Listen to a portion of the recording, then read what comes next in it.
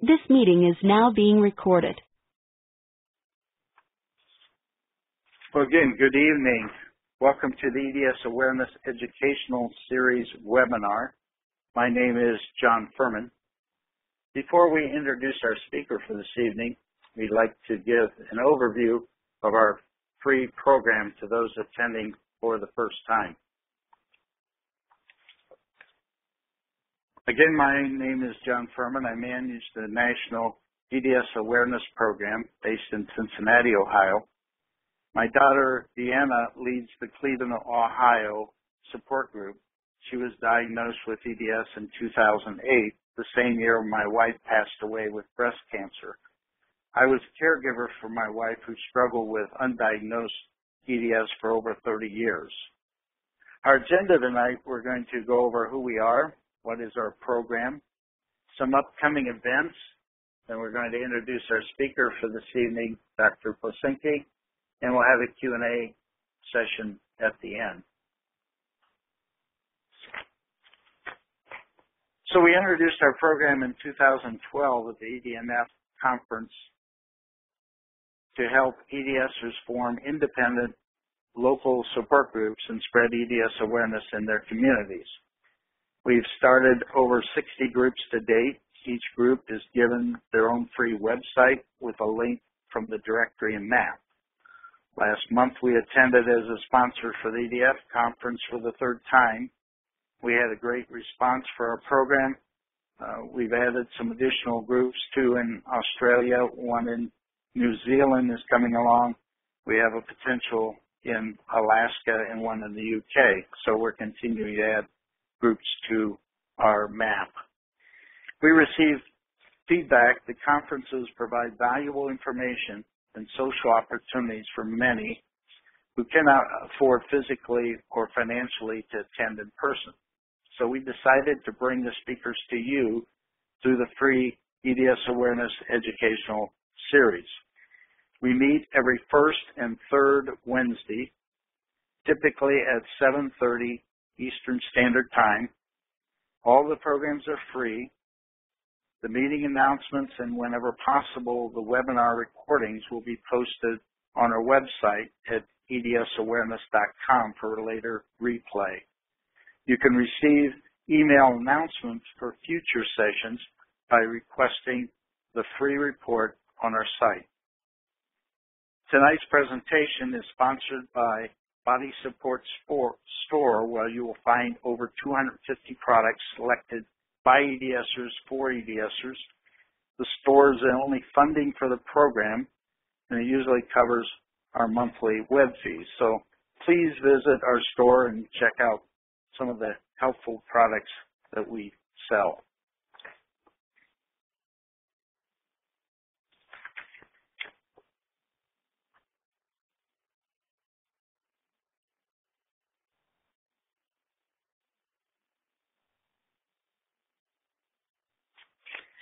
So just a general disclaimer.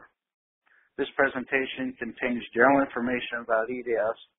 Members of the EDS community voluntarily participate in this program.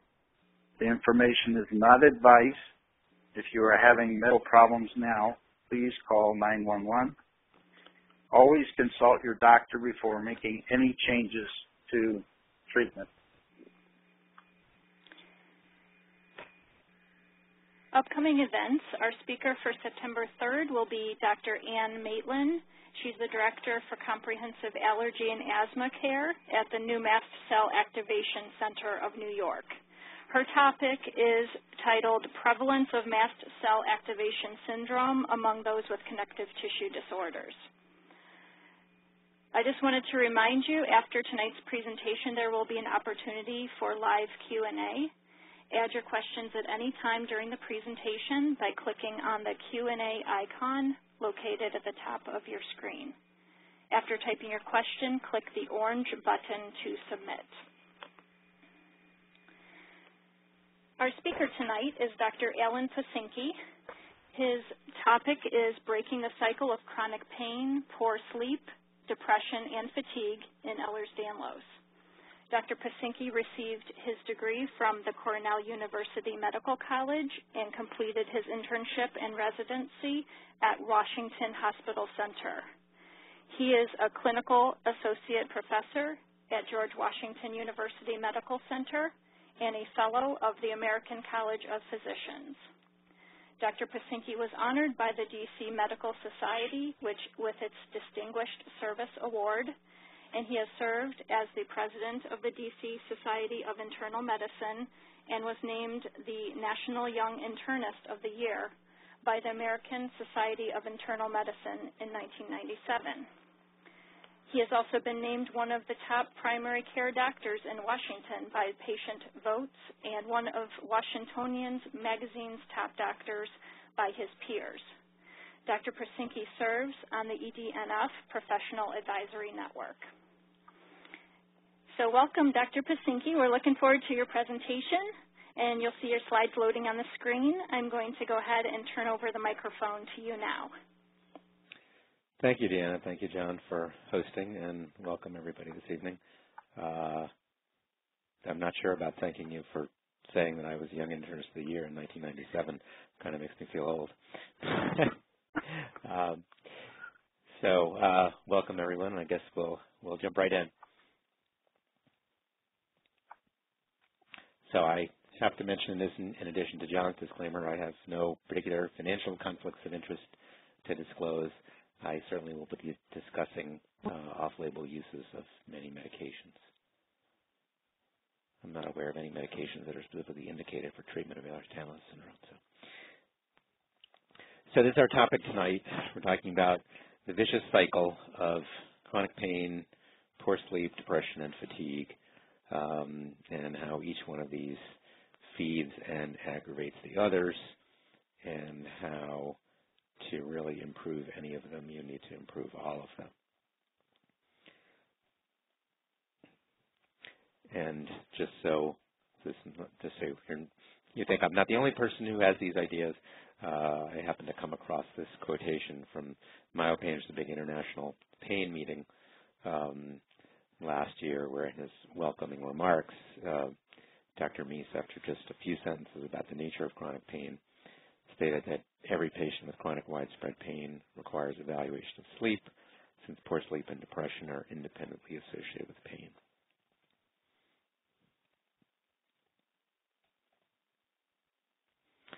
So as I said, to break the cycle, you really need to address everything simultaneously.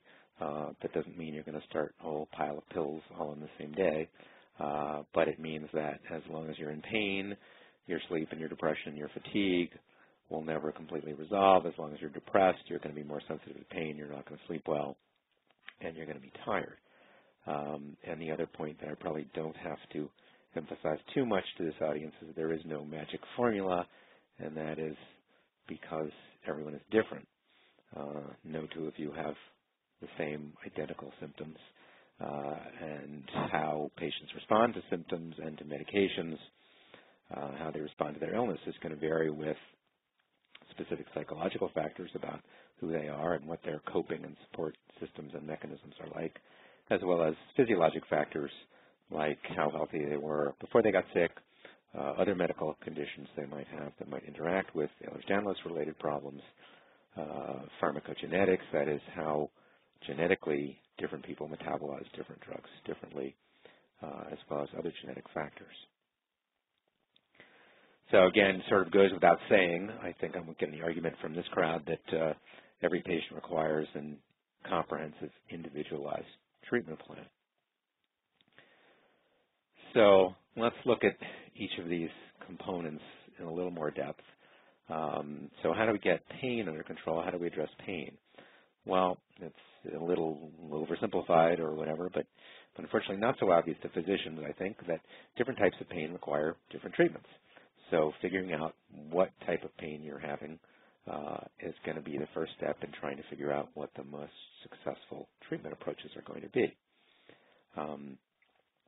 I tend to think of pain either by parts of the body affected, that is the musculoskeletal system, or visceral pain, And headache is kind of its own thing because there's so many different types of headaches. Muscle and joint pain, of course, is widespread in Ehlers-Danlos, and I tend to think of that pain as being either inflammatory, mechanical, or neuropathic. Inflammatory pain is typically the soft tissue strain, the strain on muscles around the joints from trying to stabilize those joints. Mechanical pain is most often the chronic muscle spasm that develops from these constantly strained muscles. And then neuropathic pain is the burning, the stinging, the increased sensitivity to minor trauma or even to light touch that unfortunately comes with chronic pain. Visceral pain typically is pain that affects the internal organs. In the setting of Ehlers-Danlos, that's probably most often gastrointestinal, and that itself can be inflammatory or mechanical or neuropathic. Rarely it's ischemic, meaning lack of blood flow or lack of oxygen to certain body tissues. And then headache could be a talk unto itself. I can think of 10, 12, 15 different types of headaches that patients with Ehlers-Danlos are predisposed to. So the other big concept in managing pain is don't underestimate it. And this is a problem for patients as well as physicians.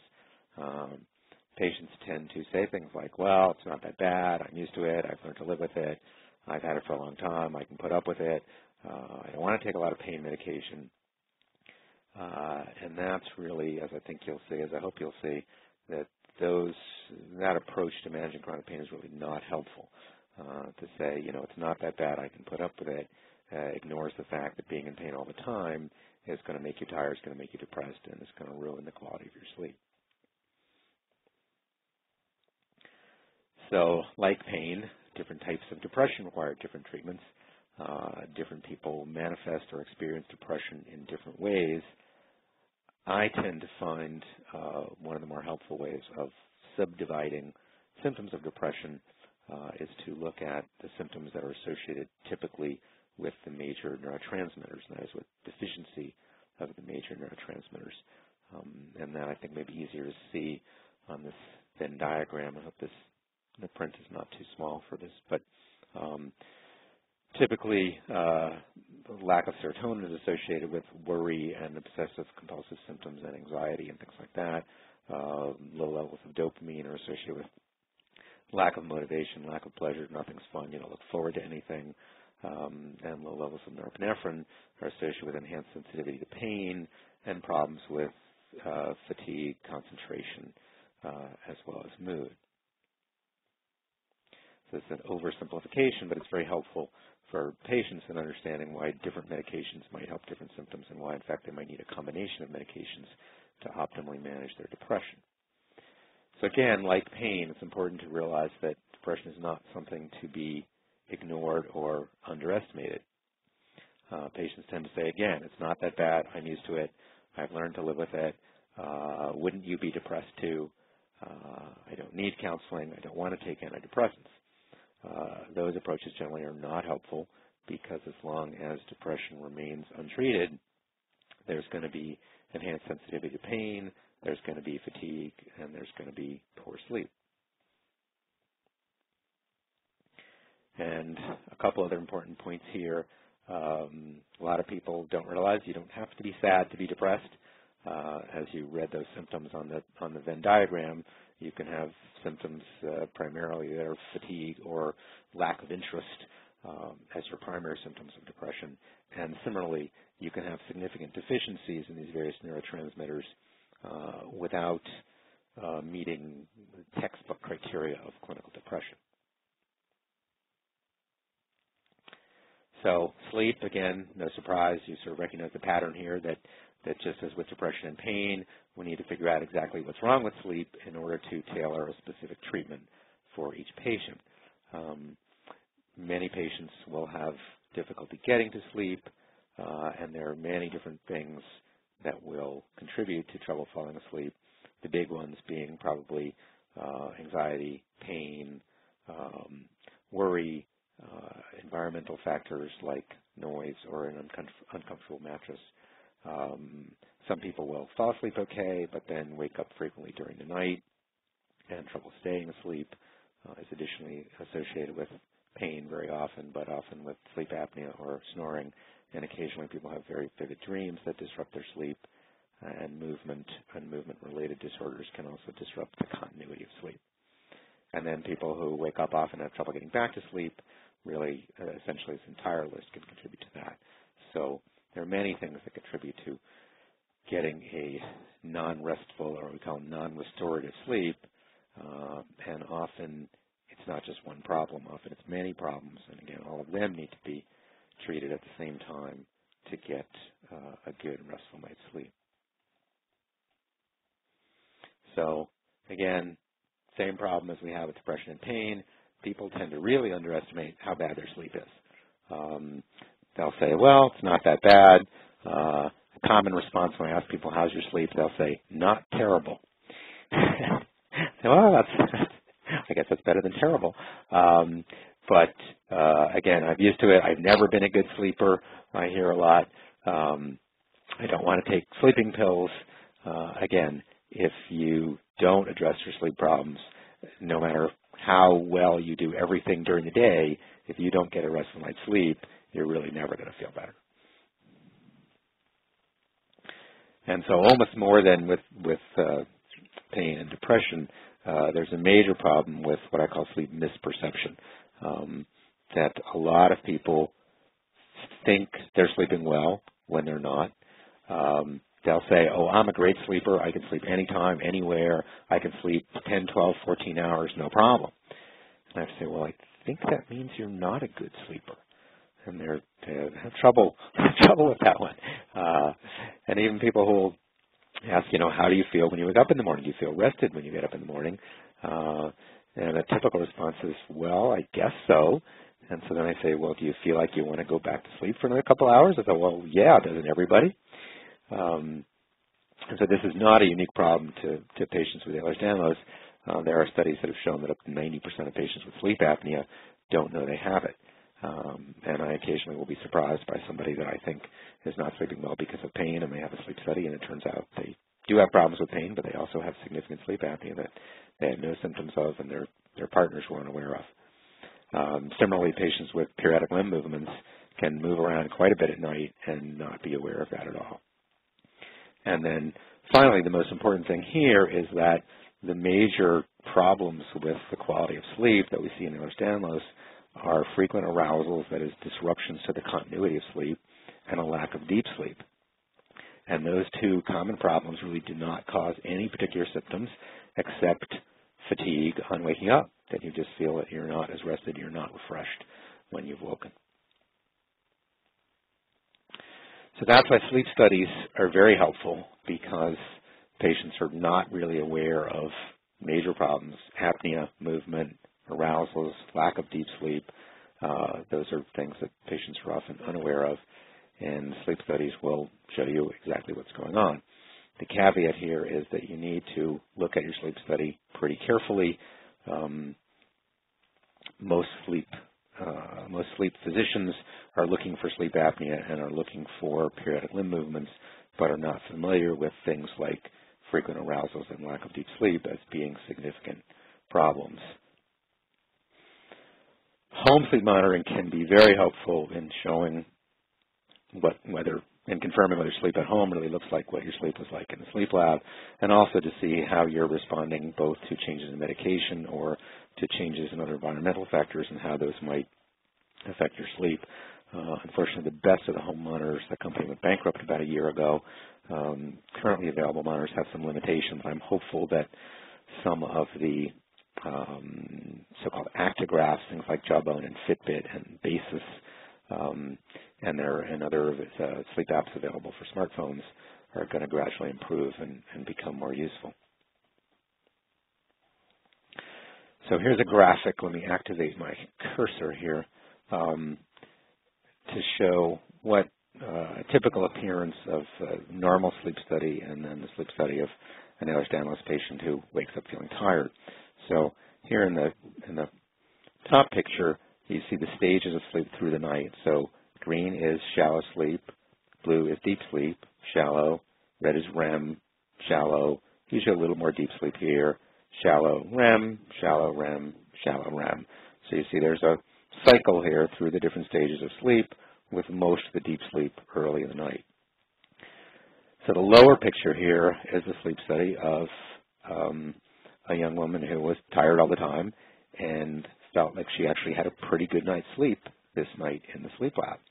And as you can see, she has no deep sleep. She has almost no REM. She has nothing that looks like a cycle. What you can't see here is that in the sleep lab, we define an awakening as a disruption to the continuity of sleep that lasts more than 30 seconds. It turns out most people need to be awake for at least 2 minutes to remember having been awake. And if the continuity of your sleep is disrupted for less than 30 seconds, we call that an arousal. So this person remembered waking up twice during the night. She actually woke up 23 times, and she had 125 arousals. So the continuity of her sleep was disrupted 150 times, and she was only aware of 2 of them. Hence the value of having the sleep study to see what's really going on while you're sleeping. Oh, and I put in this slide, this is the doctor looking at the patient, says the MRI reveals that your head is riddled with conventional wisdom. That's to make the unfortunate footnote that it should be the patient usually telling his doctor to forget conventional wisdom, because unfortunately the previous sleep study that I just showed you was read as normal, despite the 150 arousals, was read as normal by a board-certified sleep doctor. So when I last made this presentation, one of the questions that I caught, that was a very good question, which is, okay, if we can't trust the sleep doctors to read our sleep studies correctly, what should we be looking for in the report? So I added the slide, and the major problems are, as I mentioned, arousals and awakenings. So arousals will usually be divided into respiratory arousals, those related to sleep apnea, that is complete stopping of breathing, to hypopneas, which is just a shallow breathing. RERAs are respiratory-related arousals that don't meet the criteria for either being a hypopnea or apnea, but still disrupt the continuity of sleep, and then snoring. And sometimes snore arousals will be listed separately, and sometimes they're included with the RERAs. And then there are movement-related arousals related to so-called periodic limb movements of sleep.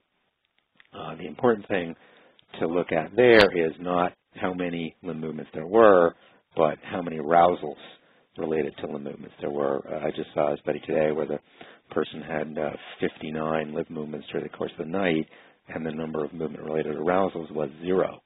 And unfortunately, the sleep doctor nevertheless recommended that the patient be given medication to suppress his movement. And then, by definition, any arousals that are not movement-related or not respiratory-related are referred to as spontaneous. Clearly, and I hope I'll convince you tonight that they're not spontaneous. There's a reason why people have these arousals that are not respiratory and not movement-related. And then, in addition to arousals, usually awakenings will be listed separately in the sleep study. And besides looking at arousals and awakenings, the other thing to look at is the percentage of deep sleep, which in most sleep labs is not going to be referred to as N3. Some old labs may still refer to this as stage 3 and stage 4, in which case you want to combine stage 3 and stage 4 to get your total deep sleep. Normal percentage of deep sleep is about 15 to 20% of your total night's sleep. Unfortunately, normal in Ehlers-Danlos patients typically is in the single digits. So here's a graph just to show in the top row here heart rate, and in the bottom row, again, stages of sleep, with the top line here being awake. And you can see that each one of these big spikes that's an awakening lines up pretty much exactly with a spike in heart rate, as if there are little surges of adrenaline, if you will, throughout the night that are causing the disruptions. More typically, we'll see something that looks like this, where in the top slide, you can probably use a little imagination and see that there actually is a cycle here, and that this patient is cycling through shallow sleep and deep sleep and back into shallow sleep and REM. But unfortunately, superimposed on this are these frequent disruptions. So the patient here is getting into deep sleep, but then back into shallow sleep, back into deep, back into shallow, back into deep, back into shallow. And the software in the sleep study may actually add up all these little bits and overestimate the amount of deep sleep that this person actually got. If you look at the bottom slide, this is bottom tracing here, this is the patient's heart rate. So while you're asleep, your heart should be asleep. It should be calm and steady and quiet. And instead, this person is running around or playing tennis all night long. Heart rate is just up, down, up, down, up, down, up, down. And again, if you took a ruler, you could see how each one of these little heart rate spikes lines up with an awakening. So instead of having a calm, restful sleep, for some reason, this person's whole autonomic nervous system is being overactive all night when it should be calm. I put in this slide just to show, for whatever reason, this patient had almost an hour here where her heart was calm and quiet and everything was as it should be, and she got a decent chunk of uninterrupted deep sleep. But the rest of the night, you can see that she's up a couple dozen times, and her heart is bouncing around all night long. So this is the best place, I think, to bring in the topic of autonomic dysfunction, which is common in Ehlers-Danlos and unfortunately pretty much aggravates pain and fatigue and mood and sleep. So it's yet another complicating factor. So for those of you to whom this is a new concept, the autonomic nervous system basically is the part of the nervous system that regulates everything that happens automatically. Heart rate, blood pressure, breathing, digestion, everything that goes on without your having to consciously think about it. And it's a fairly simple system. It's divided into the sympathetic and parasympathetic nervous systems. The sympathetic is the fight or flight response, or can be thought of as generally the accelerator. When you need to speed things up or respond to stress, you hit the gas. And the parasympathetic nervous system is the brake. It's rest and digest. Eating stimulates your parasympathetic nervous system. And when you're resting, you want to take your foot off the gas and put your foot on the brake.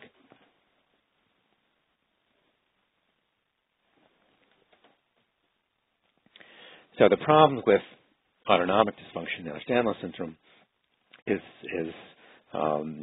best described as instability, or what I call failure to modulate, that there are little things in your body that need to be adjusted constantly, but in patients with autonomic problems, they're not kept on an even keel. They're allowed to fluctuate too much. And one of the simplest constructs that I find makes it a little easier to understand is the concept of having an adrenaline reserve. And I stress this is purely a construct. You don't really have a reserve of adrenaline. But the idea is that if you're getting a decent restful night's sleep, you're putting gas in the tank so that during the day you can use it up for your normal daily activities. If you don't get a decent night's sleep and you still have to do a lot of stuff during the day, you'll end up dipping into your reserves to try to get through the day, and then you don't sleep well and you have to push it the next day, and over time your reserves get depleted. The paradox in these conditions is that the more the reserves get depleted, instead of being more sluggish and tired, instead you get more anxious and irritable, and your body overreacts to minor stresses. So you're trying to conserve what little energy you have left, and your body keeps wasting it by overreacting to small things. And generally, people's family members recognize this tendency to over-respond to minor things. Then, once you hit the gas too hard, that will often trigger your body to overcorrect and hit the brake too hard. And then you might hit the gas too hard. And this graphically looks like the picture on the left is normal. The picture on the right is a patient with Ehlers-Danlos and autonomic dysfunction. And I will just point out to you here, this point right here, the patient is asked to stand. And normally, since your blood pressure tends to drop when you stand, there's an increase in sympathetic activity. Your body hits the gas, increases your heart rate and your blood pressure a little bit to compensate for the drop in blood pressure when you stand.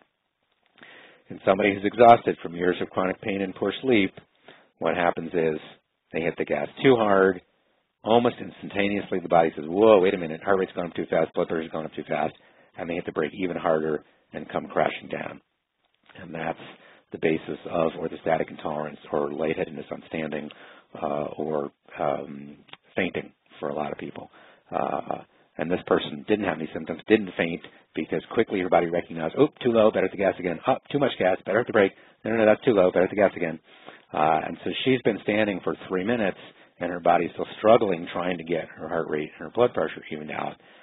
And again, compare how much energy in the red that she is wasting compared to the little bit of energy that a normal person uses, and you see the problem of daily activities, something like standing up, aggravating fatigue and aggravating autonomic dysfunction. So what happens when you get a surge of adrenaline? Something stressful happens. Most people are probably familiar with that. You're anxious, you're upset, you're angry, adrenaline kicks in, your heart starts to pound, your chest gets tight, maybe you feel a shorter breath, your neck tends to tighten up, you feel jittery, you feel restless, you want to run, you want to fight, you want to tackle whatever the problem is. Sometimes you'll either get shaky or feel nervous, be flushed, be hot and sweaty, become irritable. You certainly can have trouble falling or staying asleep if you're in this fight or flight mode. And the other thing that happens is when you've got your foot on the gas, you take your foot off the brake. So digestion tends to slow down. If, for whatever reason, your body decides it's time to hit the brake, so you hit the brake too hard, that typically causes nausea, abdominal pain, diarrhea, chills, cold sweat, causes your heart rate and your blood pressure to fall, and generally makes you feel bad. I saw 2 young women in the last couple of days who came in complaining of persistent nausea for several weeks, and the cause of their nausea had nothing to do with their digestive system. They were nauseous because they were so overtired and in so much pain. They were making adrenaline in response to fatigue and pain. And unfortunately, the adrenaline then tends to mask the fatigue and the pain, so they really didn't realize how bad things were. But their body was desperate to get them to slow down, so it made them nauseous to make them feel bad, make them feel weak, dizzy, and have to stop and slow down. So again, to look at these similar symptoms, this concept of over-responding to minor stresses, if there's a minor stress that your body perceives as danger in some way, you can over-respond to pain. So again, here's our autonomic problems exaggerating the problem of chronic pain. Certainly, as I mentioned, families notice patients' tendency to irritability. And patients themselves will say, well, gee, why did they make such a big deal about that? And they'll often realize that it was an overreaction, but they can't help it. Distractibility is a major problem. It's hard to maintain your focus when you're in this fight or flight state. And of course, sleep is a problem if you've got your foot on the gas and your heart's racing and your body is looking for some danger. If your body then decides to see that there's something parasympathetic happening, like you're eating, it may over-respond to that and make you dizzy or lightheaded or queasy. Similarly, it can cause problems with exercise tolerance. I just saw a 19-year-old last week who, whenever he tried to do anything strenuous, unfortunately he would throw up because he didn't realize how exhausted he was, and every time he hit the gas hard, his body would hit the brake hard. And it wasn't until he had thrown up 8 times during one game of Ultimate Frisbee that he decided to let his mom take him to the doctor. So fatigue is the last part of our cycle of pain, fatigue, poor sleep, and depression. And like the others, different causes of fatigue require different treatments. As we've just discussed, much of the fatigue in Ehlers-Danlos comes from poor sleep and chronic pain and depression and autonomic problems, but that doesn't mean that those are the only causes of fatigue. There are many other factors, and certainly common ones need to be looked for. And the common metabolic factors, anemia is not common, but it's something important to look for. Hypothyroidism is fairly common, and other common medical causes of fatigue. In the Ehlers-Danlos population, Micronutrient deficiencies are very common, especially vitamin D and B12 deficiencies and magnesium deficiencies, and all of those are associated with significant fatigue, as well as D and magnesium deficiencies associated with muscle and joint pain. Hormone deficiencies can be a major factor in fatigue in Ehlers-Danlos patients. Cortisol often is not regulated well. It often tends to fluctuate to extremes, just the way the autonomic nervous system does. Some patients will have unexpectedly low, unexpectedly high cortisols, which can cause a variety of problems. Just in the past year, I've been collecting some data and finding that most of my women Ehlers-Danlos patients are deficient in DHEA and testosterone, which I believe is quite significant because, among other things, it's hard to build the muscle tone that you need to build to stabilize your loose joints when you have little or no androgen, when you have little or no male hormone in your system. Salt fluid imbalance is a very common problem in Ehlers-Danlos. And again, what I found looking at the details of this is that 80 to 90% of my patients who have been told to eat lots of salt and drink lots of water are getting too much water and not enough salt. Many patients are told drink lots of water, and they think the more water they drink, the better. And it's not unusual for me to see people drinking 4, 5, and 6 liters of water a day, and it's impossible to maintain your salt fluid balance with that much intake of plain water. Mitochondrial disorders are not common, but I included them just because there is I think, growing awareness that there's an increased incidence of mitochondrial problems in the Ehlers-Danlos population.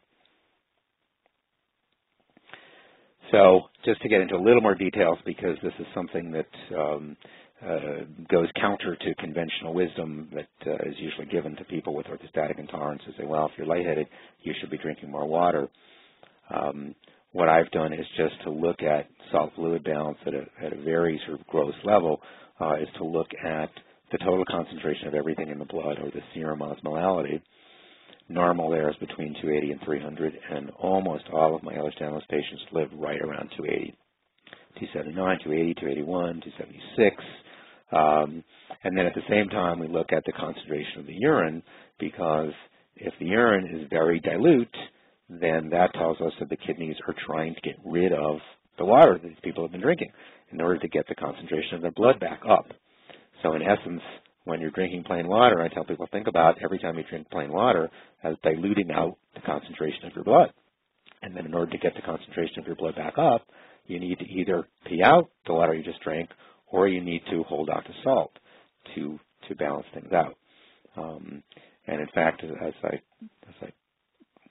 to my initial surprise, most people I see have very low urine osmolality. That is, there's nothing wrong with the kidneys. The kidneys are doing what they're supposed to be doing, but they're having to dump most of the plain water people are drinking in order to keep the concentration of the blood up.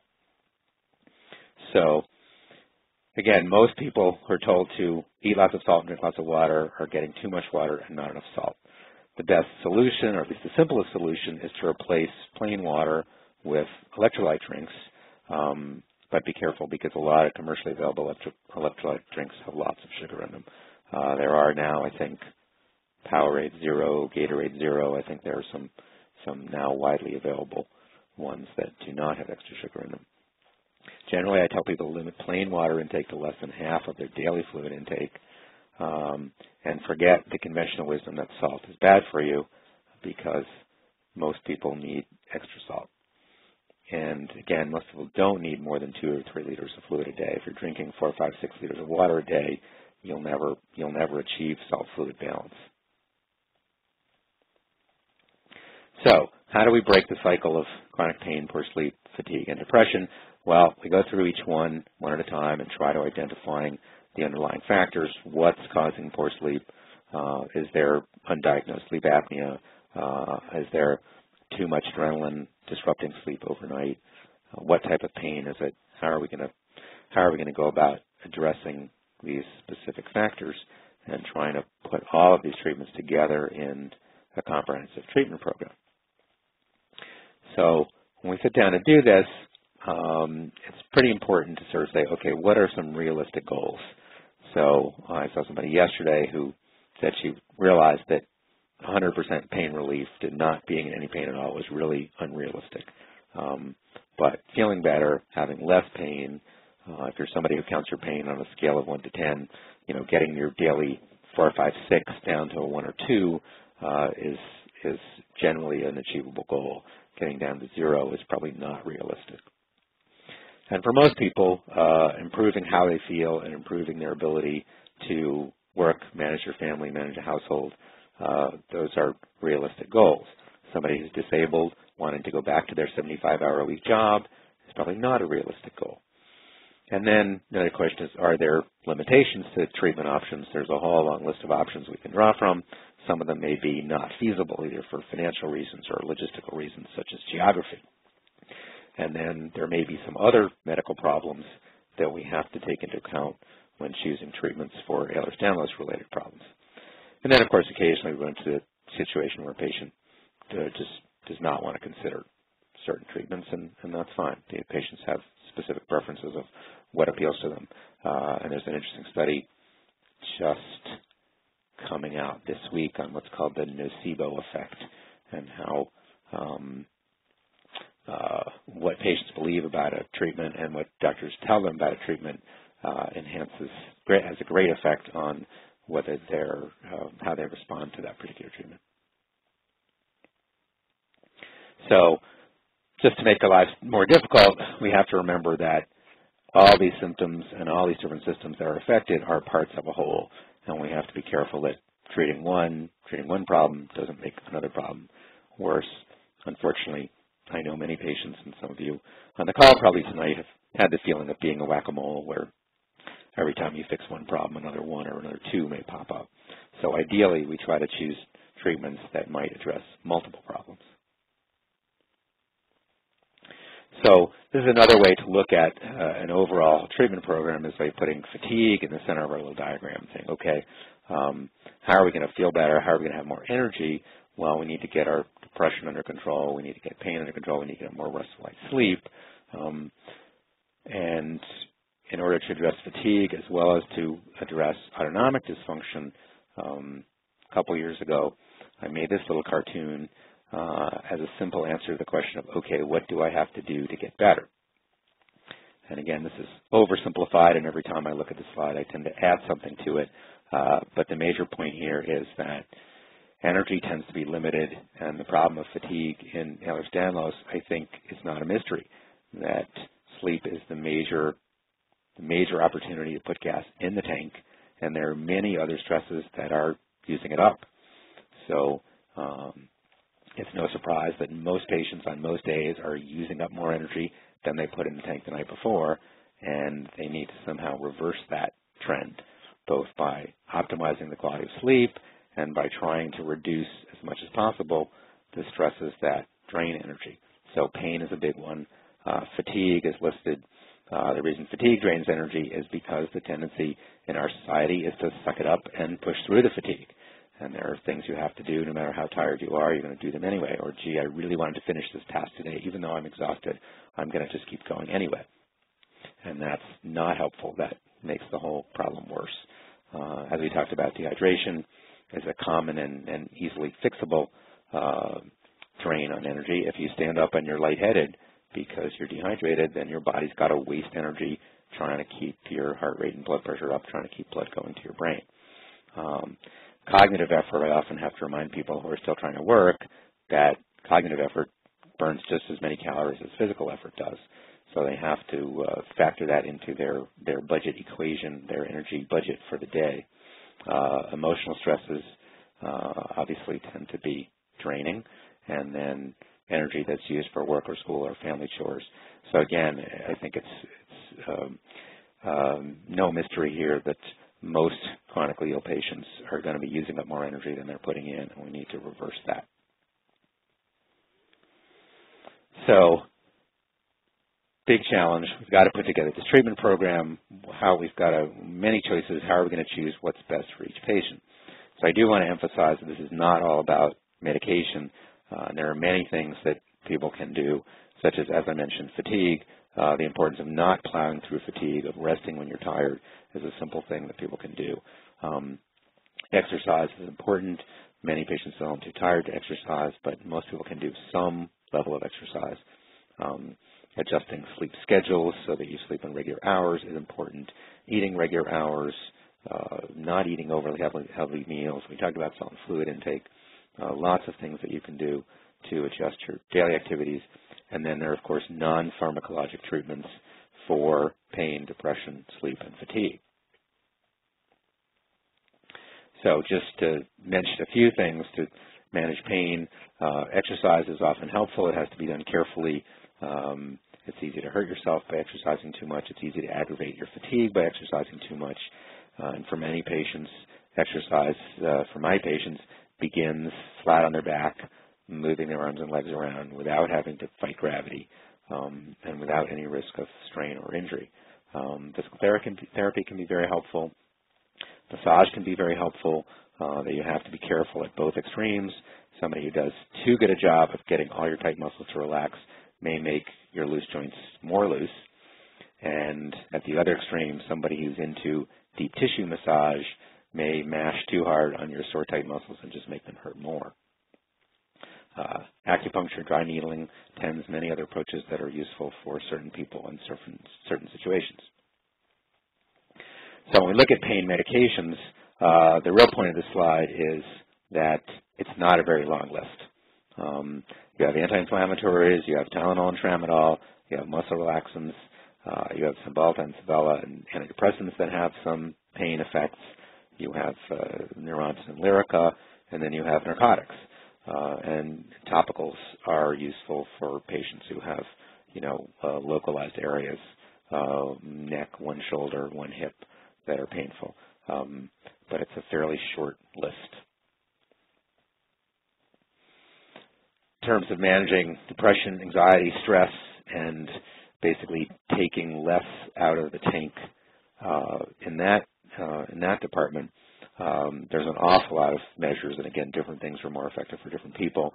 But in general, improving your psychological supports, having a more positive outlook, the concept of empowerment, that you need to have a treatment program, need to know what your role in the treatment program is, what you need to do to get better, is very empowering for people and often helps improve their outlook. If you don't think there's any light at the end of the tunnel, you're not going to get there. Managing stress is really important because your body is tending to overreact to stress. So trying to reduce the stresses and avoid them as much as possible, or let somebody else deal with them, but also trying to modify the way the body responds to stress can be very helpful. And in that situation, relaxation techniques such as deep breathing or meditation and calming exercises like yoga and Tai Chi can be very helpful. And then there are non-pharmacologic measures where you sort of need someone else's help. Counseling obviously can be helpful. Clinical hypnotherapy is useful in specific cases of people, for example, who are having trouble getting things to shut down at bedtime. And more complicated systems like EEG neurofeedback and EMDR are helpful for other people. So I go back to this diagram here because this, as I mentioned, is something that I find very useful in choosing among antidepressants and how to decide which antidepressant might be effective for which person.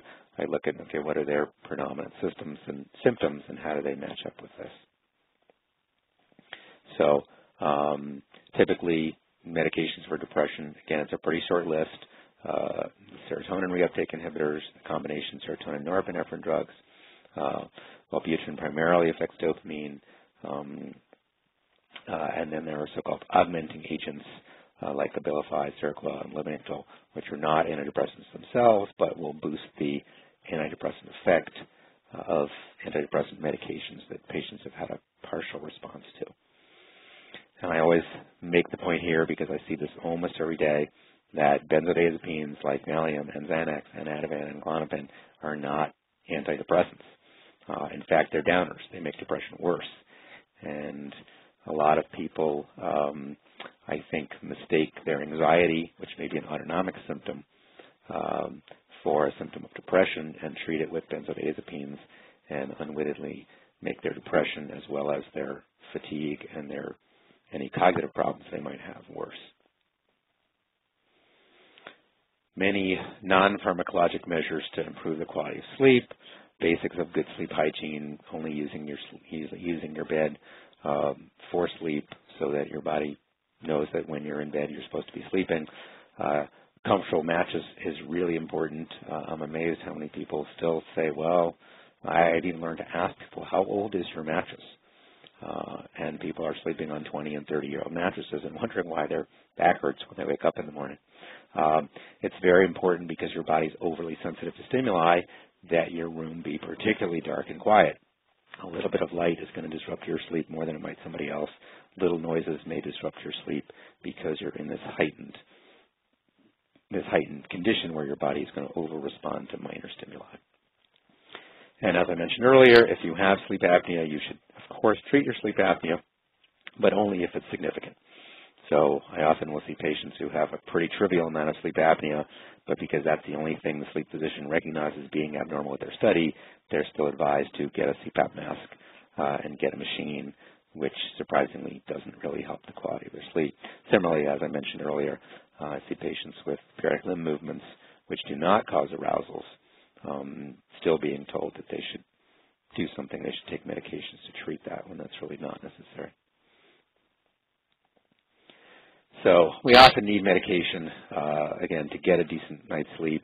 If your body's cranking out adrenaline, if you're in pain and that's what's disrupting your sleep, you're going to need medication to correct those problems. And typically, most patients will need a combination of several things with complementary effects.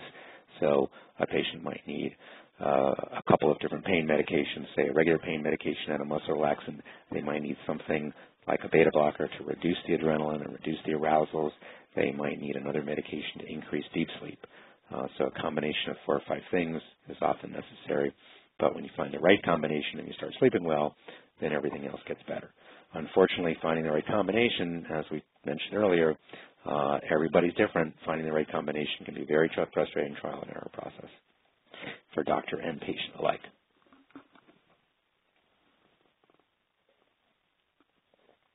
So among the medications we have to choose from for improving non-restorative sleep are beta blockers, which block adrenaline to reduce the arousals and to calm down the heart that's racing during the night when it shouldn't be. Medications like trazodone, amitriptyline, and doxepin, which tend to increase deep sleep. Pain medications are very important. Most people underestimate how much pain is disrupting their sleep. And often that's the first thing I'll do when I see somebody who's not sleeping well, is suggest that they take pain medication at night to see if that improves the quality of their sleep, because they'll often see a difference in the first night. Muscle relaxants, again, can improve the quality of sleep, can reduce the tendency of muscles that have been strained during the course of the day to tighten up overnight and cause pain. This is where occasionally benzodiazepines are helpful. I tend to use ones that don't last very long so that feeling hungover in the morning is not a problem. But benzodiazepines can reduce anxiety. They're sedating. They can reduce movement. They can antagonize extra adrenaline. They have many potentially beneficial effects for sleep. Neurontin and Lyrica improve both pain and sleep. Clonidine is a drug that also can reduce arousals in patients who don't do well on beta blockers. Alpha blockers are an interesting class of drugs that were designed to treat high blood pressure 50 years ago and have been found to reduce the intensity of dreams in patients with vivid dreams and flashbacks and nightmares and things like that. So some people will need alpha blockers in addition to a beta blocker or in addition to their other medications. And usually those are folks who wake up in the morning and say, oh, yeah, I had 3 or 4 wild dreams, and they remember every single detail of multiple dreams during the course of the night. And, of course, if you're doing that, you're not sleeping well. Melatonin, the melatonin analog Roserum, can be helpful in helping with circadian rhythm problems. And the most common scenario there is people who get a second wind late in the evening. For some people, it's their first wind, but many people will get through most of the day, have a lull late afternoon, early evening, and then find that between 9 and 10 at night, their energy level picks back up. And just when they're trying to go to bed is when they're the most awake and alert they've been all day. So, and then sleeping pills I add, again here, as I added the benzodiazepines on my depression slide to to make the point that they're not helpful, that your typical sleeping pills like Ambien and Lista and Sonata do not reduce arousal. They do not increase deep sleep. They're really not correcting the underlying problem. Occasionally they're helpful for people who just can't get to sleep, but you need to recognize that it's really not fixing what's wrong with your sleep. Okay, so how do we reduce fatigue? Sounds pretty obvious, get adequate rest, but again, pushing through fatigue is something I see patients do all the time. And I saw a couple of people today who, again, told me the benefits of taking short breaks, or what I call timeouts. Many patients say, well, I'm too busy, I can't rest, I've got to do this, I've got to do that. There's always something I need to do.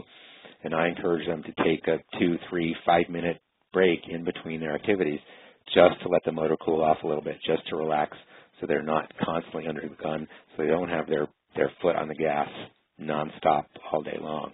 And I've been surprised in the few years I've been recommending that patients come back and they say it really does make a difference. Again, as I mentioned earlier, exercise is an important way to reduce fatigue, even if you don't have the energy to do what somebody else might think of as exercise. Lying on the floor and moving your arms and legs around may be, the limit of your exercise. Lying on your back and bicycling with your legs for 30 seconds may be the limit of your exercise. But something is better than nothing.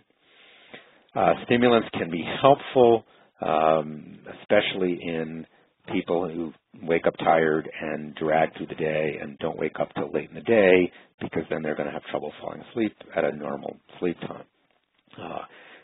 A lot of patients find that they will help them be more productive with the limited amount of energy that they do have. The flip side of that is if you're taking stimulants to plow through the fatigue, it's just going to you're making a bad situation worse. And when I see patients who are doing that, then they're stuck, because if they stop their stimulants, they feel terrible because they're used to being on them. And if they keep taking stimulants, they're making a bad situation worse, and they're never going to get better. So try to be very careful with the use of stimulants. Many of the antidepressants have some energizing qualities. Other simple ways we talked about, obviously looking for deficiencies of micronutrients, replacing them, and getting adequate salt and fluid are all important measures to reduce fatigue. Are there specific treatments for autonomic dysfunction? Well, if you remember the cartoon with the pool, the long term we're going to fix autonomic dysfunction by improving the quality of sleep and replenishing the pool by reducing the drains, increasing the input, and reducing the output. Short term, it's very often necessary to use medications like beta blockers or clonidine and guanfacine, which are also drugs that suppress adrenaline, to reduce this tendency to over-respond to stresses and allow your body to conserve the energy that you have. Occasionally, low doses of serotonin-type antidepressants, and by low dose, we're talking about a half to a quarter of the standard antidepressant dose, can be useful to offset the tendency to be hyper and feel jittery all the time. And I talked about using alpha blockers to reduce the hyperarousal at night that's associated with vivid dreams. So, how do we break the cycle of chronic pain, poor sleep, fatigue, and depression? Well, we've got to go through them one by one and identify as many of the contributing factors as we can, treat them as best we can, address everything in a comprehensive program as best we can. And we get back to this and say, okay, this is what I need to do. When I see patients who have been making progress and then something's getting worse, it almost always comes down to this. They've either let their pain get out of control, something stressful happened and they didn't get as much rest as they should, they got dehydrated, something stressful happened at home or at work. Usually there's an obvious explanation for why things have gotten worse, and then an easy way to address how to get them better. So once you do all that, then you could start to get the vicious cycle going back the other way. If you have less pain, you'll sleep better, you'll have more energy, your mood improves, you'll do more. The more you do, the better you feel. The more you do, the better you sleep. Your mood improves, your overall energy improves. Pain gets better, you'll have less depression, less fatigue, sleep will all get better. As your depression gets better, pain, sleep, and fatigue will get better. As sleep improves, fatigue, depression, and pain get better. As fatigue improves, everything else you'll do more and feel better. And the vicious cycle is reversed, and that is how you get better. So thanks for your attention. Hope I left plenty of time for questions.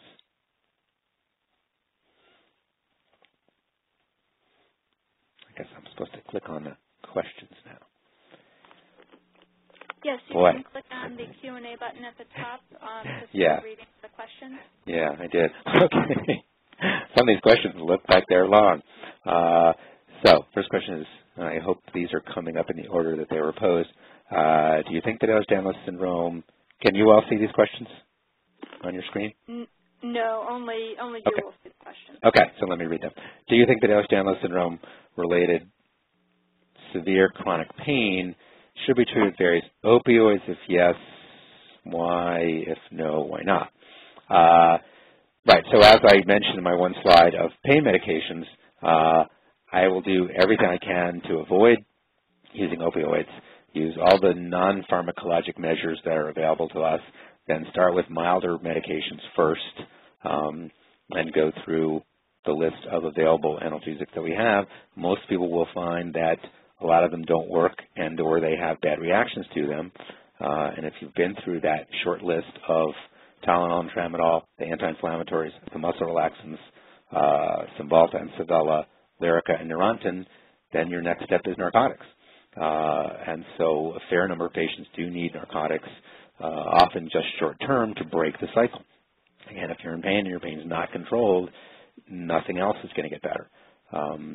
And that's a lot of people, are very hesitant to take narcotics, and we are reluctant to prescribe them, but in situations where pain control is what's really needed to get people feeling better, they are occasionally, not occasionally, they are frequently useful. With respect to mast cell activation disorder, mastocytosis, and allergic reactions to medications, pain management medications, what would you suggest people affected by this used to treat pain?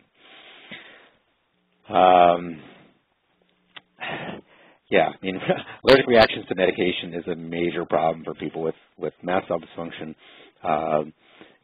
Pre-treating with having lots of antihistamines in your system can reduce that. A lot of patients react to binders and fillers in medications, and so sometimes using compounded medications that just have the active ingredient and few or no additional ingredients can get around the problem of allergic reactions. I guess that's just dealing with allergic reactions. Okay, the next question. How do we best help our daughter with POTS and osteoarthritis go to sleep at night so she doesn't stay up late and sleep most of the day? The most effective thing, I would say, is using beta blockers at bedtime or in the evening. Again, if you're somebody who gets a second wind between 9 and 10 o'clock, you've been dragging through the evening, and then suddenly you start to feel more awake just when you're supposed to be getting ready for bed, then you want to take your beta blocker before that. So usually that second wind occurs between 9 and 10, so you want to have something in your system beforehand. And then usually that's the problem in people who then stay up late, because that's when they feel best, is 11, 12 o'clock at night. But you want to take beta blockers earlier in the evening to suppress that adrenaline surge so that's not disrupting your sleep and so that energy is still in the tank the next day. Okay. Somebody's asking for where to find a knowledgeable doctor in Oklahoma. That's something I refer to EDS awareness website. I don't know if there's a nearby support group. Are there any medications for hypermobile Ehlers-Danlos pain that work well but don't cause terrible side effects? Again, it's a very individual thing. I've been, for a little over a year now, I've been doing so-called pharmacogenetic testing in patients who have a history of multiple medication intolerances or drugs that don't work, or I'm really sensitive to small doses of this, or I took a big dose of that but it didn't help. A lot of times that's the explanation for adverse effects to medications. Other suggestions for managing pain for intolerance to side effects can be starting at really tiny doses, so that if the standard dose of a medication is 10 milligrams, you can start with 1 milligram and very slowly increase your dose. Often it's suddenly dumping a whole bunch of some foreign substance in that can cause a reaction, and introducing it little by little can be a way around that.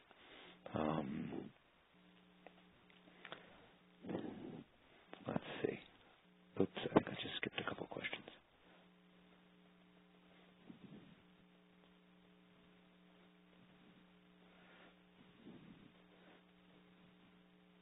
Sorry, I'm trying to go back here.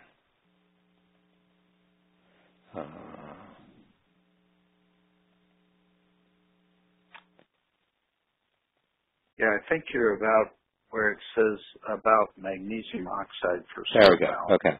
Sorry, I don't know how I missed that. So about magnesium oxide for slow bowel transit, is it beneficial? Well, generally magnesium has a laxative effect. Magnesium oxide probably doesn't have the most laxative effect. Probably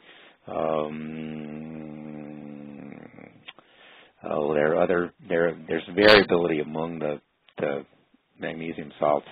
Magnesium citrate is probably one that's used most commonly for its laxative effects. Can magnesium cause muscles to relax too much? No, I've never seen that in anybody with normal kidney function. It's almost impossible to get too much magnesium. In fact, the opposite is the problem. That if you're low in magnesium, your body can only absorb a little bit, and it can take forever to replenish the deficiency. Are there medicines for depression or medicines for pain that are contraindicated in the treatment of patients with Dysautonomia? No, I think the point I would make is that everybody's different, and different medications are going to work better for different people. I can't think of anything offhand that would be, absolutely contraindicated.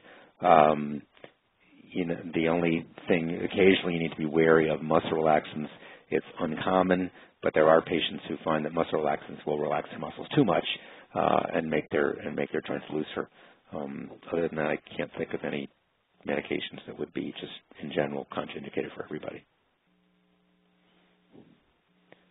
And I just skipped a question again. And just a comment, there is a very strong group in New York, and you can go out to our map and get a hold of Kurt in New York City. How am I losing these questions? Okay. Is melatonin good or bad? Again, it varies. Theoretically, the experts say that you only need something like 1/10 of a milligram of melatonin to bind up all your melatonin receptors. And yet I see patients who tell me that 15 milligrams of melatonin really helps them sleep. So it's one of those things that's generally pretty safe, and you can try it and see if it helps. It's generally a small part of a sleep regimen. It's not going to reduce arousals. It's not going to increase deep sleep. It can help with circadian rhythms and telling your body that may want to be wide awake late at night that it's actually time for bed to relax. 19-year-old Ehlers-Danlos in dysautonomia never wakes spontaneously, though he sleeps 11 hours a night. He's had brain fog, limited stamina.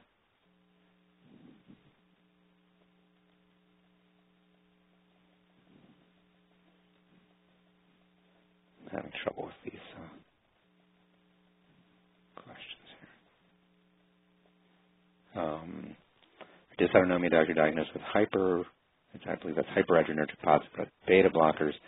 That alpha tachycardia doesn't think there's more she can do. Sorry, that's the kind of, I think, individual advice that's sort of beyond the scope of our talk here tonight. I think he might go and have a sleep study, and try to find a sleep specialist to help identify exactly what's wrong with his sleep and why he sleeps 11 hours and feels tired.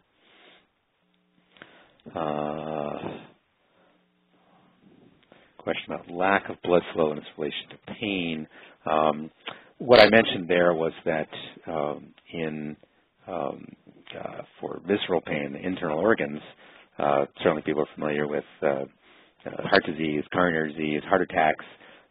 Patients get chest pain because there's not enough blood flow to the heart muscle. Similarly, lack of blood flow to the intestines can cause abdominal pain. It can be very hard to diagnose. I think that's what I was referring to when I talked about lack of blood flow in relation to pain. Next question, my rheumatologist suggested acupuncture. Is it helpful? Insurance won't pay for it. It's expensive. My experience with acupuncture is patients get short-term relief from it, but I don't see a lot of people get long-term lasting benefit.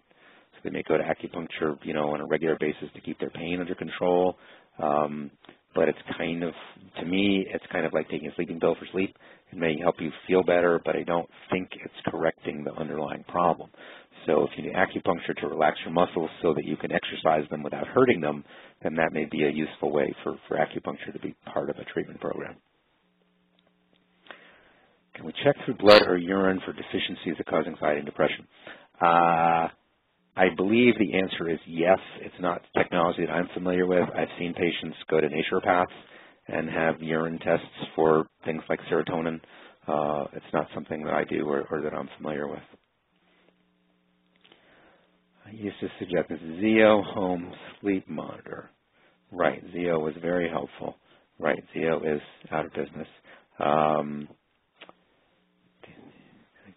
conferences, sleep apnea. Right. So of the currently available things, the monitor I have the most hope for is the BASIS, BASIS, which has the most sophisticated sleep monitoring technology. And I've recently seen a couple patients come in with their BASIS monitors, and they do have graphs of what look like sleep stages. And the BASIS, I think, also can record heart rate overnight. And as you might recall from the couple pictures I showed you, heart rate can be a pretty good proxy for what's going on with your sleep. If your heart is calm and quiet, then your body's sleeping okay. If your heart rate is bouncing up and down all night, then you've got autonomic problems that are disrupting your sleep or pain. I never sleep deeply. I wake from every whisper. I have vivid nightmares all night, and I'm tired all day long. But I can only fall asleep when I'm extremely tired, usually very late at night. So even hours of deep sleep are not much, and I can't fall asleep during the day. Right, yeah. This is a situation where somebody's going to need a fair amount of medication at night. There may be undertreated pain that's an issue underlying the adrenaline that's causing the shallow sleep and the vivid dreams. If pain's not an issue, then beta blockade and alpha blockers, specifically prazosin, to reduce the vivid nightmares might be helpful. I wake up every morning with bedding all messed up. Do they cover off and linen half off? Is that a bad sign? Well, that's a sign of a restless sleeper. And so usually the two main reasons people have restless sleep are they're in pain and they can't get comfortable. They roll over on a hip that hurts, so then they roll over onto something else, and a few minutes later that hurts and they have to move. Or it can be a sign of what's called periodic limb movements of sleep, which is a movement disorder that has specific treatments of its own.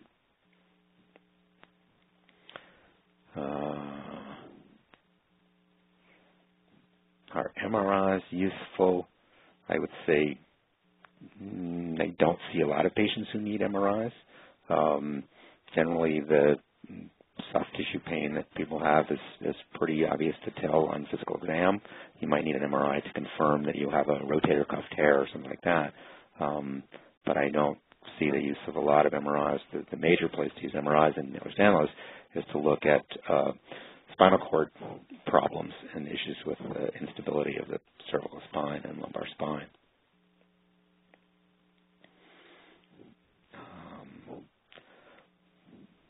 What might cause heart rate to be in the 40s and 50s during sleep? I'm woken by pounding heart when my heart rate goes too low. The most common reason for the heart rate to be in the 40s and 50s during sleep is that it went up first and then came down.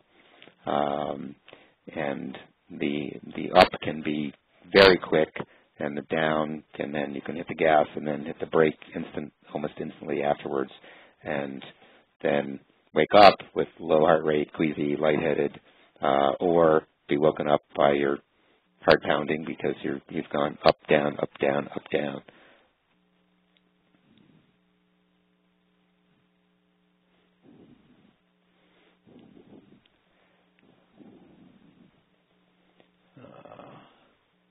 What medication we take for fatigue days? We need to be alert and functioning.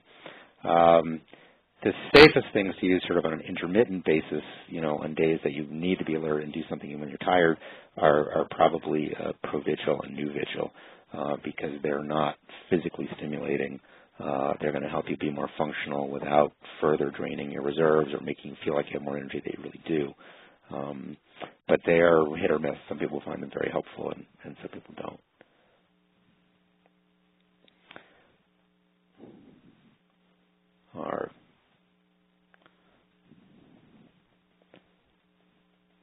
There was a question about growth hormone. Okay. I've lost my place in these questions. I'm sorry. Bear with me just a minute. Okay. I think I might have missed a couple here.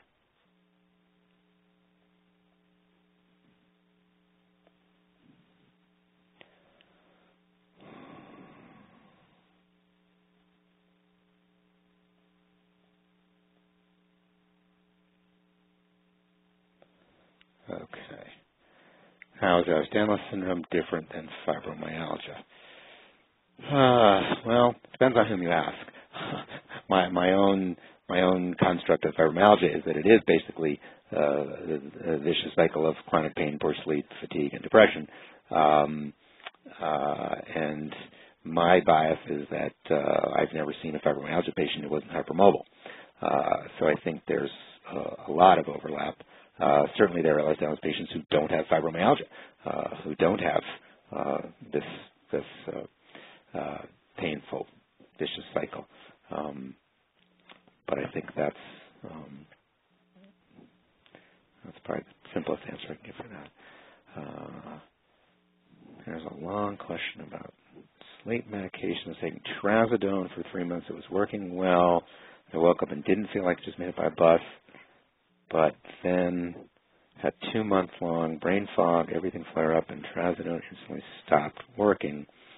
Had no luck figuring out what was going on or what might have caused it. Trazodone went from amazing to worthless overnight. Do you have any possible ideas? My first thought is that what trazodone does is increase deep sleep. So if this was a person that was stuck in shallow sleep all night, that trazodone might have increased their deep sleep and given them a restful night's sleep, but then there might have been a flare of pain or fatigue or something that then caused autonomic problems, and so now there's a problem of too much adrenaline that's disrupting sleep, and trazodone is not going to do anything to counter that or offset that.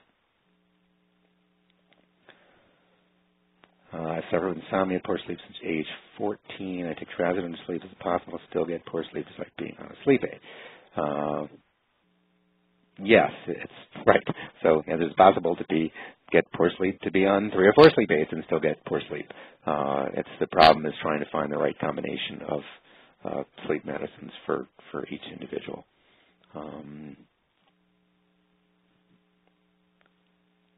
How do I determine the cause of my insomnia? Again, it sounds like this person has not had a sleep study, and a sleep study would be really helpful. What other micronutrient deficiencies do you check for? I tend to look for all the B vitamins. The trace elements are also, zinc, selenium, chromium, as well as magnesium. Those are probably the common things I look for in addition to the B vitamins and vitamin D. Regarding low testosterone in women, is that treated with testosterone supplementation, and do OBGYNs usually do this routinely? No, I think many, if not most, OBGYNs do not routinely monitor testosterone levels. There are no FDA-approved, well, besides Ester Test, which is an oral product. There are not any good oral FDA-approved testosterone replacement products for women. My experience has been that at least half of the gynecologists that I often send my patients back to with their abnormal test results to discuss supplementation either say, no, I don't, that's not something I believe in, or that's not something I feel comfortable doing, or they're reassured, oh, that's normal, don't worry about it. Lots of people have low testosterone. Lots of women have low testosterone. In fact, that's true, that women who take birth control pills, their natural production of testosterone is suppressed. But in the setting of Ehlers-Danlos, I think those women really do need some because they need it. It may help with mood, it may help with energy, and most importantly, may help build muscle. I was prescribed metoprolol for some heart issues. I was surprised to hear that beta blockers can help sleep. Because sleep is terrible despite taking the beta blocker. Do you have any suggestions what I should do for my next step, or why the beta blocker doesn't help my sleep? Bunch of possibilities. It may be that adrenaline is not the problem that's disrupting your sleep. It may be that metoprolol is not the beta blocker for you. Choosing beta blockers is a very trial and error proposition. There are differences among patients in how they metabolize beta blockers, and then we know there are genetic differences in adrenaline receptors. Different people respond better to different beta blockers, and that's unfortunately in this time we don't have the technology to test that. We just have to try different beta blockers and pick one that helps based on patient response. Have you found a correlation with Ehlers-Danlos and fibromyalgia? And I think that was going to say chronic fatigue syndrome.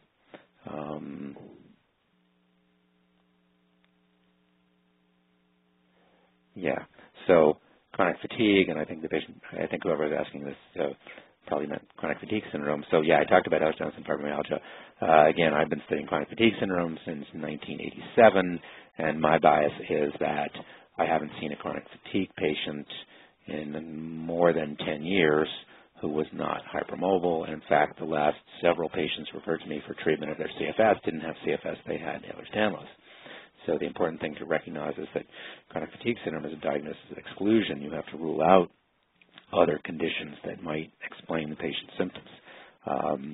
And certainly if you look at the symptoms of chronic fatigue syndrome, you will see a lot of overlap with the symptoms of Ehlers-Danlos. That's not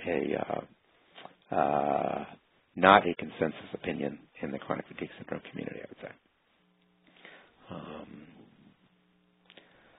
Where to start pain or pain plus depression, and which tests to run first pass?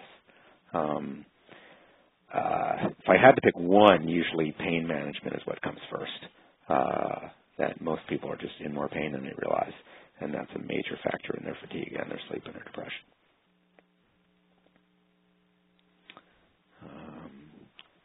Next question is, I'm getting near the end here. It says 13, hypermobility Ehlers-Danlos POTS, chronic neck and shoulder blade, muscle spasms.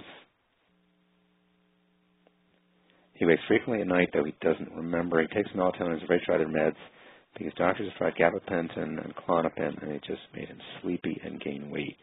Again, it sounds like a sleep study would be helpful to see what's disrupting his sleep. If he has frequent arousals, he might need a beta blocker to reduce the arousal. Since he's aware of waking frequently, you'll recall the patient I showed you who was aware of waking up twice, who actually woke up 23 times. So he may very well need a beta blocker, and he may very well need something to increase deep sleep. That the standard sleeping pills may just not be addressing what's wrong with his sleep.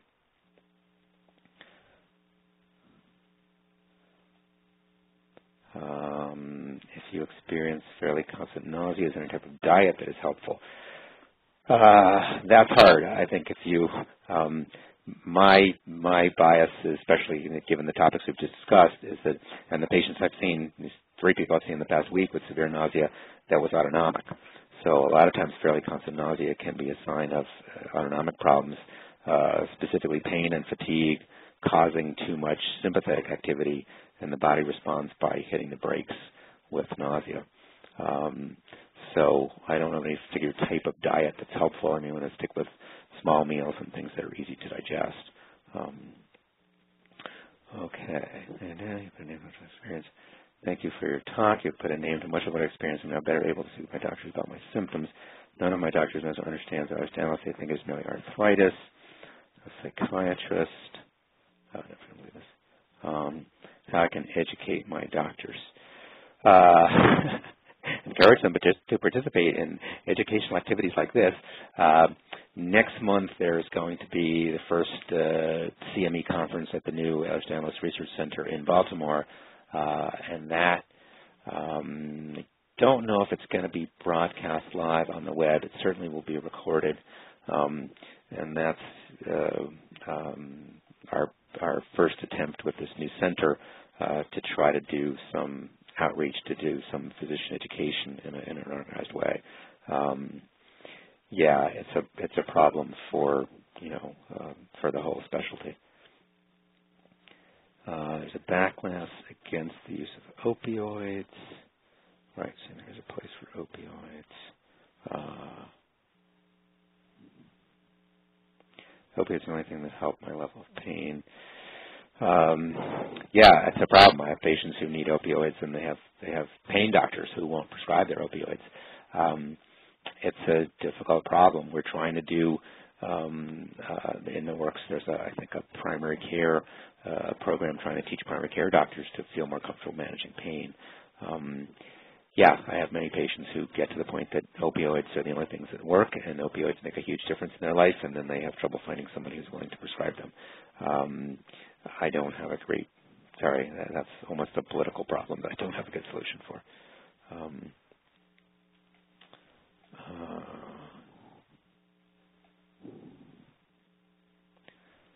Let's see. Sorry, I think I missed one in there. Do all types of Ehlers-Danlos have the same symptoms? Southern hypermobile Ehlers-Danlos. I was talking primarily about hypermobile Ehlers-Danlos, but other types, certainly the classical types, are very similar. Vascular has a lot of different manifestations, but do some patients have a greater tolerance and therefore an increased need for higher levels of opioids? Yes. A major common problem with opioids is a pharmacogenetic issue, that the common narcotics, oxycodone and hydrocodone, Vicodin and Percocet, actually need to be metabolized into more active, more potent forms by the body, and a fair number of people don't make that conversion well, and so they are less responsive to those drugs. And then just presumably the level of binding of opioids to receptors in the brain, some patients need a higher level of medication to get the same relief that somebody else does. Tolerance is a different issue. Tolerance is actually a term we use for people who've been on opioids a long time and become tolerant to them, meaning that they gradually need more and more medication to achieve the same level of pain relief. Is it a bad idea for Ehlers-Danlos patients to get too many cortisone injections? Not a big fan of cortisone injections. Most of the pain in Ehlers-Danlos patients is in the soft tissues, and injecting cortisone into the soft tissues can weaken them. So not a great idea. If you have an inflamed joint, then cortisone in the joint can reduce inflammation, but I'm not a big fan of cortisone injections for soft tissue pain. Can you actually cure dysautonomia or just control it? Well, I didn't include it, but somewhere I have a before and after slide that shows that to make the point that most autonomic dysfunction is reversible, that it's an imbalance.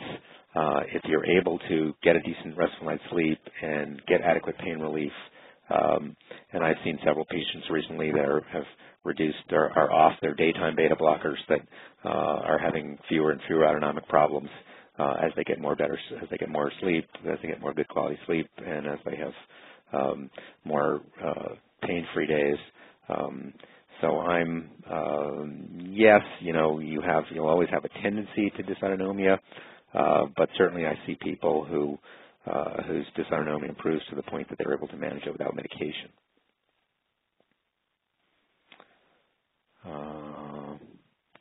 Would myofascial pain fall or muscle, joint, or visceral? Myofascial pain is muscle and joint pain. It's musculoskeletal pain. I experience a great deal of distractibility. I can't stay focused. Is ADD related to autonomic instability? Can it be treated like ADD in non-EDS patients? It's interesting. Basically, if you don't sleep well for a long period of time, you will have pretty much all the symptoms of ADD. And there are some studies of ADD with kids showing that 30 to 40% of them will have abnormal sleep studies and often correcting their sleep studies. In fact, one of the things that got me interested in this was in the early lectures that I gave at various meetings, parents would come up to me and say, gee, that was interesting, you know, what you said about ADD, because once we got my son's sleep under control, he didn't have ADD anymore. Or once we got my daughter's sleep straightened, once we got my daughter's pain under control, she didn't have anxiety anymore. So I think a lot of the distractibility comes from either being in pain and or being exhausted. And in that sense, the treatment is going to be different. The treatment is going to be treating the underlying problems. Treating ADD with stimulants can aggravate autonomic dysfunction and can aggravate fatigue. So it's very tricky, and this is another whole hour-long lecture that I gave last year at the Arch Analyst meetings on how easy it is to mistake autonomic problems for psychiatric problems. But you need to be careful that there isn't an underlying problem like lack of sleep that's causing the distractibility and the ADD symptoms. If I'm not supposed to take a sleeping pill like trazodone because it's not really dealing with the problem, how do we treat insomnia when beta blockers that are Florinef are already being used? Well, no, trazodone is fine, but trazodone just does one particular thing. It tends to increase deep sleep. So I think, again, the question is if you're taking trazodone and taking beta blockers and still not sleeping well, there's something else going on, perhaps pain, or perhaps the beta blocker, the particular beta blocker this person is taking is not the best one for them.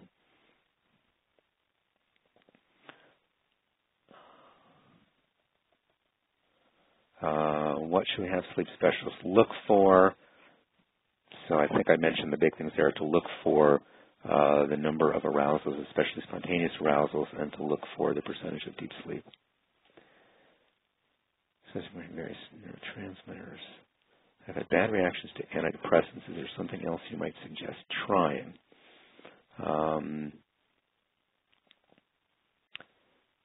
I guess one thing that I would mention in terms of people who have bad reactions to antidepressants, something that I explain to people, say, for example, we know that chronic pain tends to deplete serotonin. If you're deficient in serotonin, your body will make certain adjustments and compensations and adaptations to try to manage with very little serotonin. If you then suddenly take a normal dose of a serotonin reuptake inhibitor and flood your body with tons more serotonin than it's used to seeing, you're going to feel sick. You're going to feel drugged. You're going to feel nauseous. You're going to say, forget it, I can't take this. So this is another situation where I will start people, say, on 1 milligram of an antidepressant, where 10 milligrams might be the normal starting dose, and have them slowly increase the dose. There's a question about use of antidepressants in mitochondrial disorders that I don't know anything about.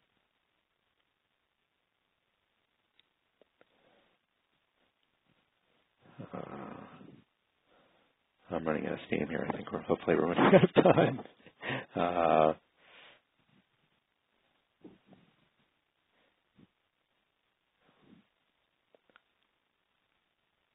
Whoops. Sorry, I lost the question again. There are no clinical centers in New York. I think, John, you mentioned the New York area support group.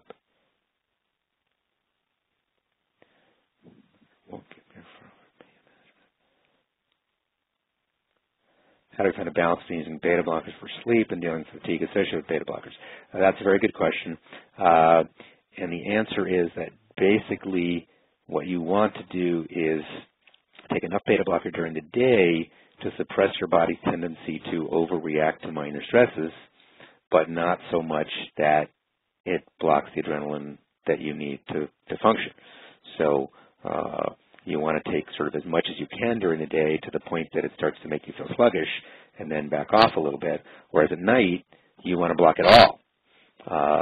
So very often the most helpful way to do that is to take a twice daily beta blocker, or you take a small amount in the morning and take it 3 or 4 times as much in the evening, or to take a long-acting beta blocker such as metoprolol, which comes in long-acting and short-acting forms.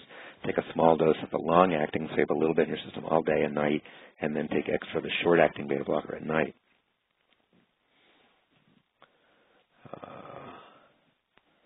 Sorry, I know somebody asked about a 3-year-old son. I don't do pediatrics. I can't help with that one. Lidocaine, a recent talk for treating fibromyalgia, is being good. Right. So it's well documented that EDS patients need a lot of lidocaine to work. How would this work in their EDS patients? It does. So the lidocaine issue is a pharmacogenetic issue that there are a lot of Ehlers-Danlos patients who are fast metabolizers of lidocaine and that family of local anesthetics, and they find that out when they go to the dentist, and the Novocaine wears off very fast. There are plenty of Ehlers-Danlos patients who are not fast metabolizers of lidocaine, and it works fine for them. There are people who are fast metabolizers of lidocaine who still do well with topical lidocaine products, with the lidocaine patches or topical compounded lidocaine creams. So it can be a very helpful drug.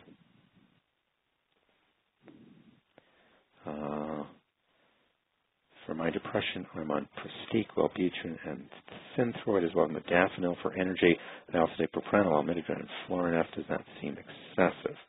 The only thing I'd say about that is that I see a lot of patients with autonomic problems and orthostatic intolerance and POTS, and that's why I put in a couple extra slides with the details about salt and fluid balance, because I find that very few of these patients need Midodrine and Florinef.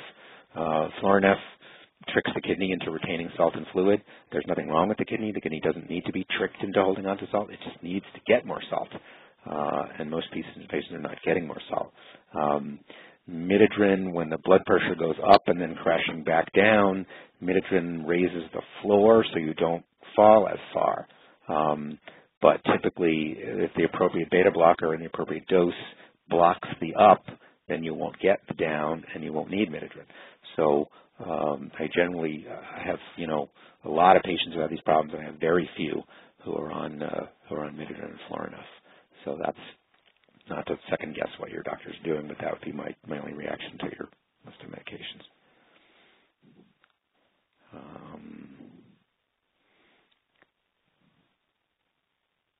What type of magnesium is best for magnesium deficiency? Actually, I'm not aware of any studies that anybody's done to try and look. There are some like magnesium malate that tend to cause less diarrhea. There are topical magnesium lotions. Soaking in Epsom salts is a very good way to get magnesium because you bypass the GI problems and absorb it very well through your skin. Okay, what about menthol creams? Menthol creams, I don't know. I think different things work for different people. Menthol helps you with pain relief. That I'm not aware of any adverse reactions to that. Okay, maybe last question here. My doctors are pretty much overwhelmed with my symptoms regarding autonomic dysfunction, chronic fatigue, and poor sleep. What are the first 3 steps you would take to evaluate this? Well, I think the first thing would be the sleep study, because that may be underlying a lot of the fatigue and autonomic dysfunction.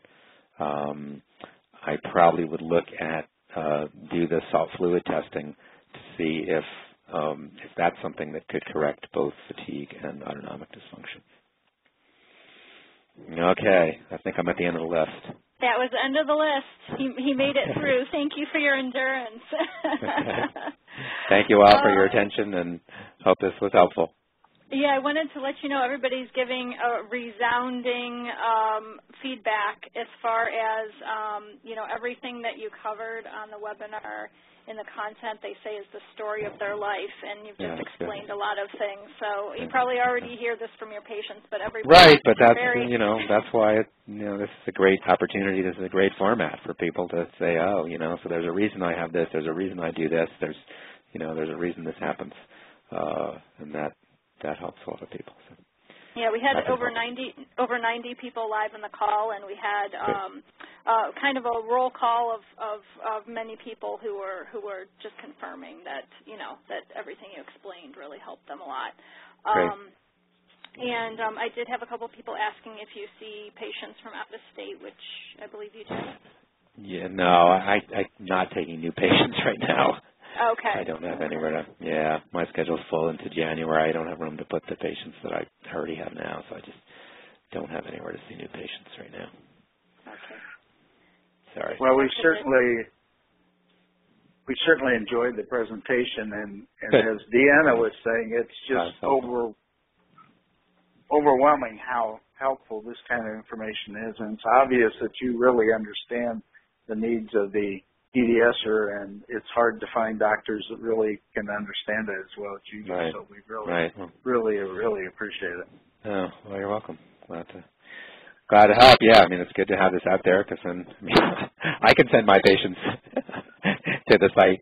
I say, especially, or send them to their family members to say, sit down with your folks and go through this, and so they can understand what's going on with all these symptoms.